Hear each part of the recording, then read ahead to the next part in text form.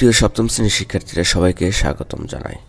তোমাদের নতুন কারিকুলামে 2024 সালে যে গণিত বইটা আছে সেটার 49 পৃষ্ঠার যে একক কাজটা, সেই একক কাজটা এখন আমি সমাধান করে দিচ্ছি। তো এখানে ক নাম্বার বা 1 নাম্বার যেটা, যে কাগজ কেটে গুণফল নির্ণয় করো। তো একটা রাশি দেওয়া আছে, সেই রাশির গুণফল কাগজ কেটে নির্ণয় করতে হবে। তো এটা সমাধান আমরা আগে কাগজ না কেটে গুণ করে দেখি, তারপরে আমরা কাগজ কেটে গুণফল নির্ণয় করব।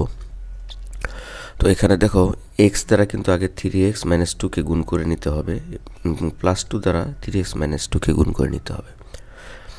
এরপরে ধরো x দ্বারা যদি 3x গুণ করি তাহলে হয় 3x²। x দ্বারা -2কে গুণ করলে -2x, +2 দ্বারা 3x কে গুণ করলে +6x, এবং 2 দ্বারা -2কে গুণ করলে হয় -4। তাহলে এই কাজটা আমরা নেক্সট লাইনে করে নিলাম। অর্থাৎ এটার গুণফল আমরা সরাসরি এখানে লিখতে পারবো। এই লাইনটা যদি তোমরা না লিখো তা সমস্যা নেই, এটা আমি বোঝার সুবিধার্থে আমরা এখানে লিখেছি। এরপর একটু যোগ বিয়োগ করতে হবে, অর্থাৎ এখানে 3x² ঠিক থাকবে। দেখো এখানে +6x এবং -2x, এই দুটো একই জাতীয় রাশি। তো একই জাতীয় রাশি যদি হয় তাহলে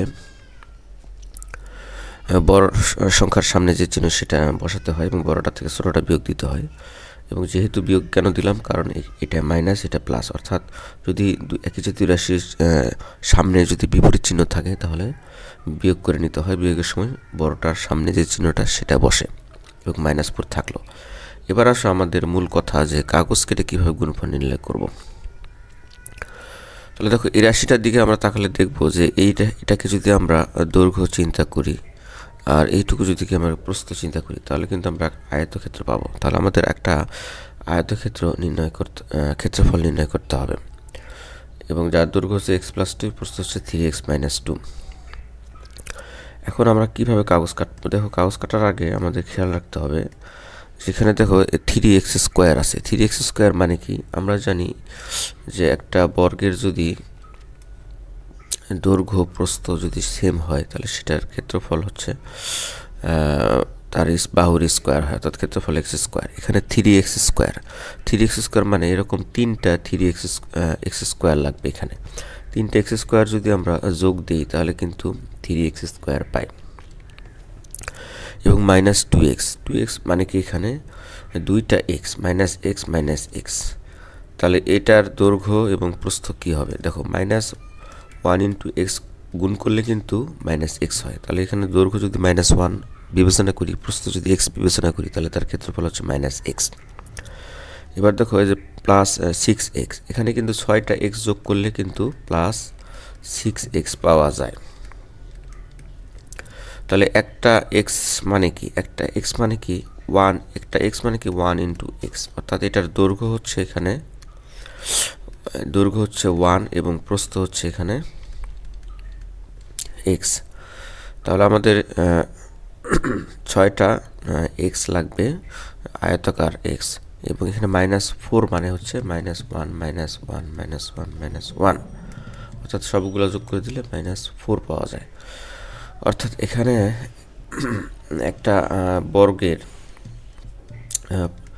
একটা বাহু যদি -1 হয় আর একটা যদি 1 হয়, তাহলে আমরা এটার ক্ষেত্রফল কিন্তু -1 পাই। তো এরকম 4টা -4 লাগবে আমাদের। তাহলে এবার আসো আমরা কাগজ কাটি। তো প্রথমটা হবে x বাহু বিশিষ্ট একটা বর্গ যার ক্ষেত্রফল হচ্ছে x², এবং একটা আয়ত হবে যার দৈর্ঘ্য x কিন্তু প্রস্থ হচ্ছে 1, তাহলে এটার ক্ষেত্রফল হচ্ছে x। আর একটা আয়ত লাগবে যেটার দৈর্ঘ্য x কিন্তু প্রস্থ হচ্ছে -1, তার এটার ক্ষেত্রফল -x, এবং 1 একক বিশিষ্ট একটা আয়তক্ষেত্র লিখবো যার ক্ষেত্রফল +1 বর্গক্ষেত্র, এবং একটা -1 বিশিষ্ট একটা ছোট একটা বর্গক্ষেত্র আমরা বানাবো। তাহলে আমরা এখানে দেখি যে এখানে x² 3টা লাগবে, এবং -x এখানে 2টা লাগবে, এবং +x এখানে 6টা লাগবে, এবং এই -1 এখানে 4টা লাগবে। তাহলে দেখো এখানে দেখা যাচ্ছে যে x+2, অর্থাৎ এখানে দৈর্ঘ্যের দিকে আমরা একটা এক্স লিখব এবং দুইটা এক লিখব, কারণ এক্সের সাথে দুইটা এক যদি যোগ করে দিই তাহলেই কিন্তু আমাদের এক্স প্লাস টু হয়। তাহলে দেখো এক্স প্লাস টু, এবং আমরা নিচের দিকে আমরা তিনটা এক্স থেকে দুইটা এক বাদ দেব। তিনটা এক্স থেকে দুইটা এক বাদ দিলে কিন্তু 3x মাইনাস টু থাকে। তাহলে আমরা কি পেলাম, এইদিকে আমরা পেলাম এক্স প্লাস টু এবং এইদিকে আমরা পেলাম এক্স 3x মাইনাস টু।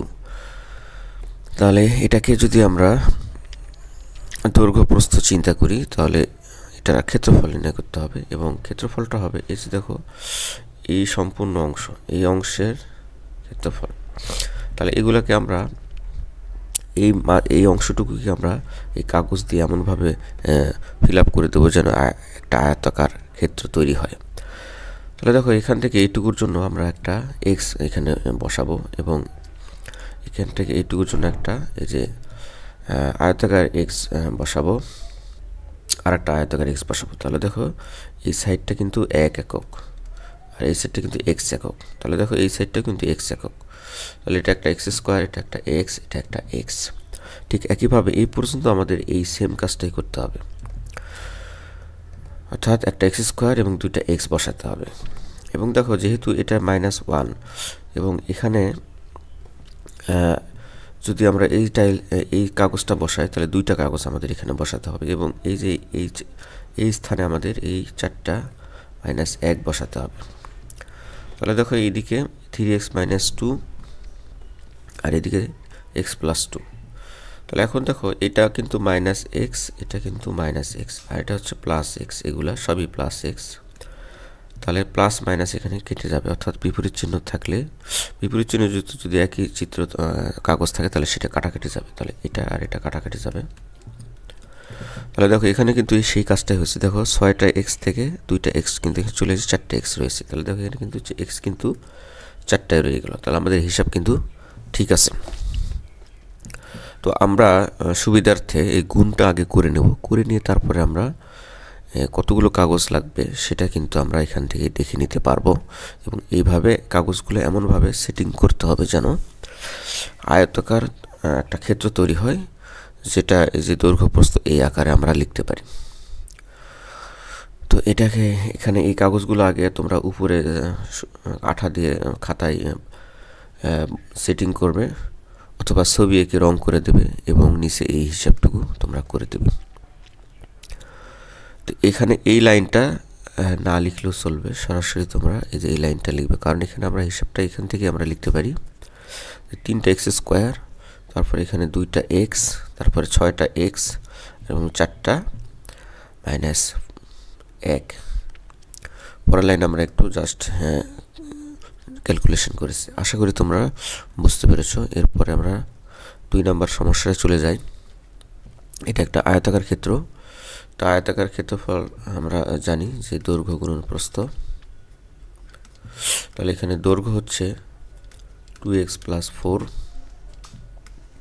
এবং প্রস্থ হচ্ছে এখানে x + 5, কারণ এই যে এইটুকু কিন্তু আমাদের দৈর্ঘ্য। তাহলে এই যে 2x + 4 আর এইটুকু কিন্তু আমাদের প্রস্থ, অর্থাৎ এখানে x + 5 আছে। তাহলে আমরা জানি তাহলে ক্ষেত্রফল, চিত্রটির ক্ষেত্রফল তাহলে হবে দৈর্ঘ্য গুণন প্রস্থ, অর্থাৎ 2x + 4 x + 5। তাহলে 2x দ্বারা আমরা x + 5 কে গুণ করে দেব।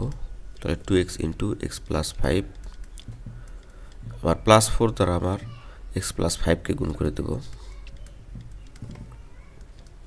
তাহলে 2x দ্বারা x গুণ করলে 2x², 2x দ্বারা 5 কে গুণ করলে হয় 10x, +4 দ্বারা x কে গুণ করলে 4x, 4 দ্বারা +5 কে গুণ করলে 20। তাহলে আমাদের থাকতেছে এখানে 2x² 14, আর এখানে 10 আর 4 যোগ করে দিলে 14, 20। তাহলে এখানে আমরা বর্গ একক লিখে দেব। এখানে আমাদের বর্গ একক লিখে দিতে হবে। তাহলে দেখো তোমরা কিন্তু চাইলে অন্যভাবে এটা করতে পারো। যেমন দেখো এখানে যদি আমি এখান থেকে এইটুকু কানেক্ট করে দেই, তাহলে এটা একটা ক্ষেত্র, এবং এখান থেকে এইটুকু যদি কানেক্ট করে দিই তাহলে এখানে একটা দুইটা ক্ষেত্র তৈরি হয়। তাহলে এখানে মোট 4টা ক্ষেত্র তৈরি হয়। তাহলে দেখো এইটুকু যদি 2x হয়, তাহলে দেখো এটা সমান্তরাল এখানে আছে, এইটুকু হলো 2x হবে, এবং এইটুকু যদি 4 হয় তাহলে এইটুকু 4 হবে, এবং এখানে দেখো এইটুকু x, তাহলে এইটুকু হচ্ছে x, তাহলে এখানে হবে x, এবং এইটুকু যদি যেহেতু 5, তাহলে এই অংশটুকু 5 হবে। তাহলে এটার আমরা দৈর্ঘ্য প্রস্থ যদি গুণ করে দিই তাহলে এটার ক্ষেত্রফল 10x, এবং এটার এই অংশটার ক্ষেত্রফল যদি আমরা দৈর্ঘ্য প্রস্থ গুণ করে দিই তাহলে 20 আসে, এবং এটার দৈর্ঘ্য প্রস্থ হচ্ছে 4 এবং x, তাহলে এটা গুণ করে দিলে 4x, এবং এটার দৈর্ঘ্য হচ্ছে 2x, এবং এটার প্রস্থ হচ্ছে x, গুণ করে দিলে হয় 2x স্কোয়ার।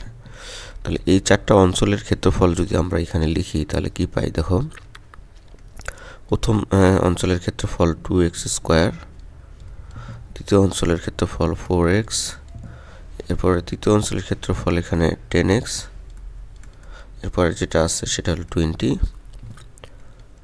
তাহলে 2x স্কোয়ার প্লাস এখানে গুণ যোগ করে দিলে 14x প্লাস 20। তাহলে দেখো এই ক্ষেত্রফলটা আর ক্ষেত্রফলটা কিন্তু একই রকম হয়েছে। তোমরা চাইলে এইভাবে একটু চিত্র অঙ্কন করে তোমরা ক্ষেত্রফল নির্ণয় করতে পারবে। এরপরে 3 নম্বর সমস্যাটি সমাধান করি। তো আমরা একটা সূত্র জানি যে a plus B into a minus B equal A square minus B square. এখানে a একটা প্রতীক, b একটা প্রতীক। এখানে a বির জায়গায় বিভিন্ন সংখ্যা রাশি বা অক্ষর থাকতে পারে, যেমন এর জায়গায় যদি p থাকে, বির জায়গায় যদি q থাকে, তাহলে আমরা লিখতে পারি p plus Q into P minus Q equal to P square minus Q square. এটা কিন্তু একটা সূত্র, বীজগণিতের সূত্র। তাহলে এখানে এর জায়গায় কিন্তু 1 নম্বরে x আছে, বির জায়গায় কিন্তু y আছে। তাহলে 1 নম্বর সমস্যাটা আমরা এখানে লিখি, সমাধান করি। তাহলে এখানে x plus Y into x minus Y, x square plus Y square. তাহলে এখানে a plus B into a minus B, তাহলে আমরা সরাসরি লিখতে পারি x square minus Y square, এরপরে আর থাকে এখানে x square plus Y square. এখন দেখো এর জায়গায় যদি আমরা স্কোয়ার দিই, বির জায়গায় যদি বি স্কোয়ার দিই, তাহলে কিন্তু এখানে থাকবে এরকম, কিন্তু সূত্রটা এরকম হবে তখন। তাহলে এখানে এর জায়গায় এখানে এক্স স্কোয়ার আছে, বির জায়গায় ওয়াই স্কোয়ার আছে। তাহলে আমরা এটাকে এ plus B into minus B, আর দেখো এ মাইনাস বি আর এ প্লাস বি এটা আগে পরে লিখলে কিন্তু সূত্র কিন্তু একই থাকবে। তাহলে দেখো এখানে প্রথমত মাইনাস যুক্ত রাশিটা আছে এবং পরে প্লাস যুক্ত রাশিটা আছে। তাহলে আমরা লিখতে পারি এক্স স্কোয়ার হোল স্কোয়ার, অর্থাৎ এটাকে আমরা এ বিবেচনা করতেছি, তাহলে এ স্কোয়ার মাইনাস বি স্কোয়ার।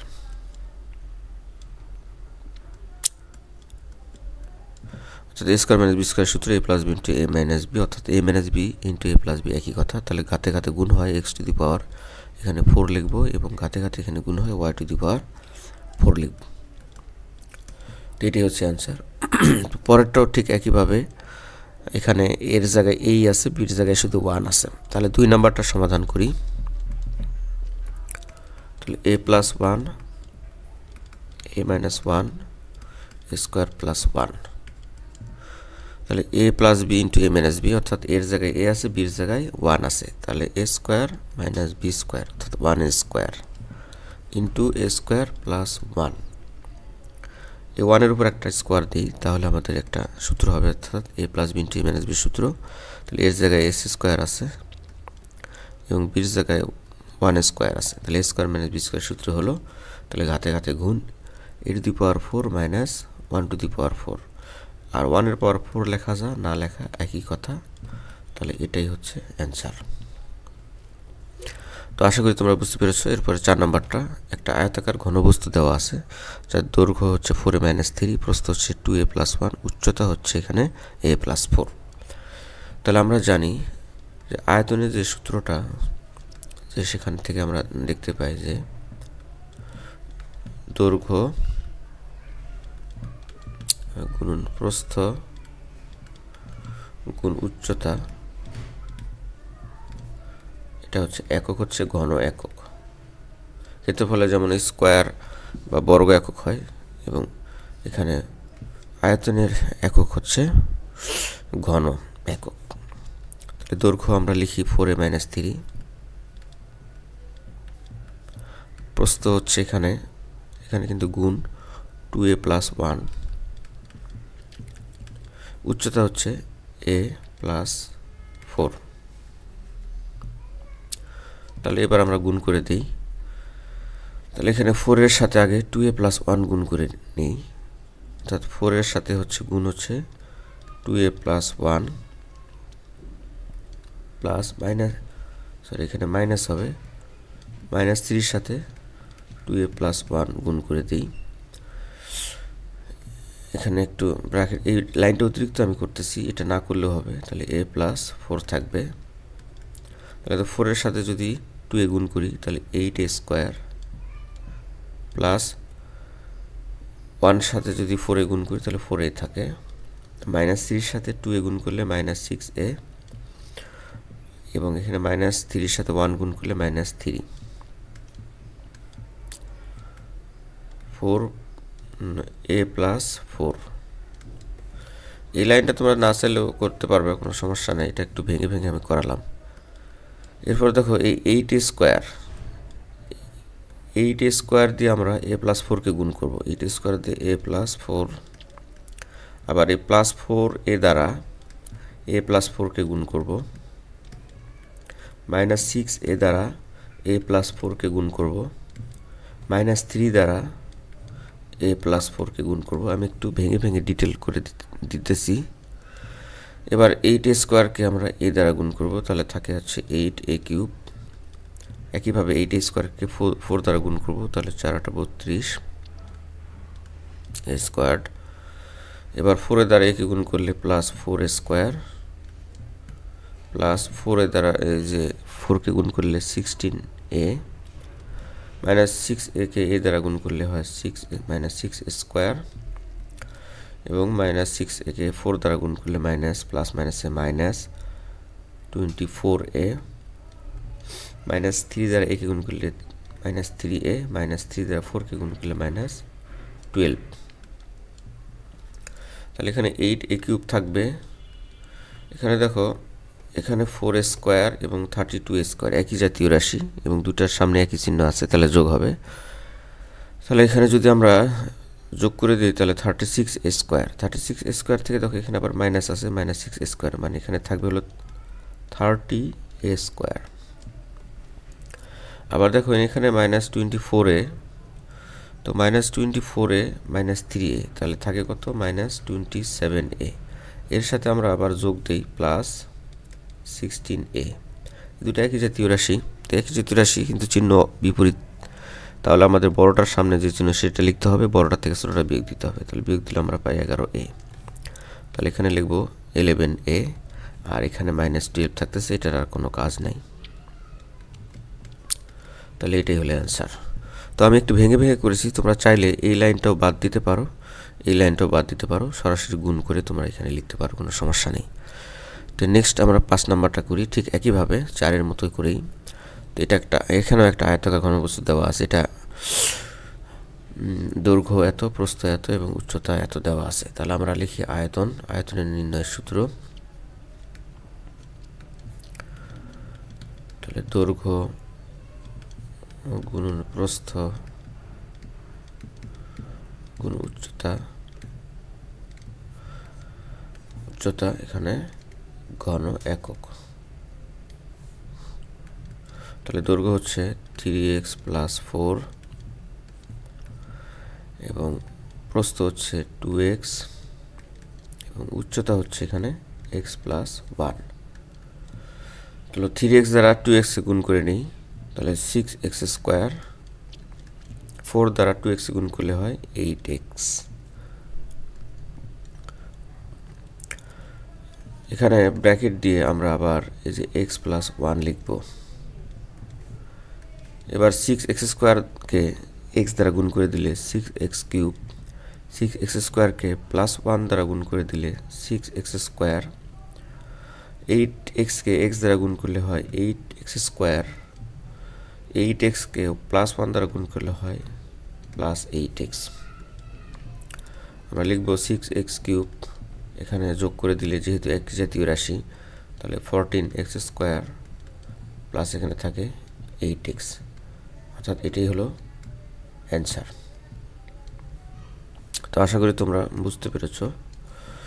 এরপরে 6 নাম্বারটা ঠিক এর আগে একটা এরকম সমস্যার সমাধান করেছিলাম। তো যেহেতু এটা একটা আয়তাকার ক্ষেত্র, তো এটার ক্ষেত্রফল আমরা লিখতে পারি এখানে দৈর্ঘ্য গুণন প্রস্থ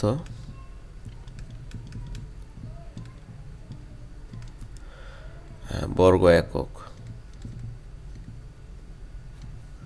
তাহলে দৈর্ঘ্য এখানে দেখো যে দৈর্ঘ্য হচ্ছে 3 + b এবং প্রস্থ হচ্ছে 2 + b। তাহলে আমরা লিখি 3 + b ইন্টু 2 + b। তাহলে 3 দ্বারা যদি 2 কে গুণ করি তাহলে 6, 3 দ্বারা আবার b কে গুণ করলে 3b, b দ্বারা 2 কে গুণ করলে 2b, b দ্বারা b কে গুণ করলে b²। 6 + 3b + 2b তার মানে 5b + b²। এটাই হচ্ছে অ্যান্সার। তোমরা চাইলে একটু চিত্রকে আরেকটু মডিফাই করে তোমরা এটার অ্যান্সার বের করতে পারবা। যেমন আমি যদি এইটুকু যোগ করে দেই তাহলে কিন্তু 4টা ক্ষেত্র আমরা পাচ্ছি। তাহলে এইটুকু যেহেতু 3 তাহলে এখানে এইটুকু 3 হবে, এবং এইটুকু যেহেতু 2 এবং এটা সমান এটা, তাহলে এটা 2 হবে। এবং এটা একটা বর্গক্ষেত্র, তাহলে এটার ক্ষেত্রফল b², কারণ এটার দৈর্ঘ্য b প্রস্থ b, এবং এটার ক্ষেত্রফল যেহেতু দৈর্ঘ্য b এবং প্রস্থ হচ্ছে 2, তাহলে এটার ক্ষেত্রফল হবে 2b, এবং এটার দৈর্ঘ্য হচ্ছে b, এখানে প্রস্থ হচ্ছে 3, তাহলে এটার ক্ষেত্রফল 3b। 4টা ক্ষেত্র যদি আমরা, এবং এইটুকুর ক্ষেত্রফল হচ্ছে 6 এখানে, কারণ এটা দৈর্ঘ্য 3 প্রস্থ হচ্ছে 2, তাহলে ক্ষেত্রফল 6। তাহলে আমরা সবগুলো এই 4টা অঞ্চলের ক্ষেত্রফল যদি আমরা এখানে লিখি তাহলে আমরা পাই 6 + 2b + 3b + b², তাহলে 6 + 5b + b²।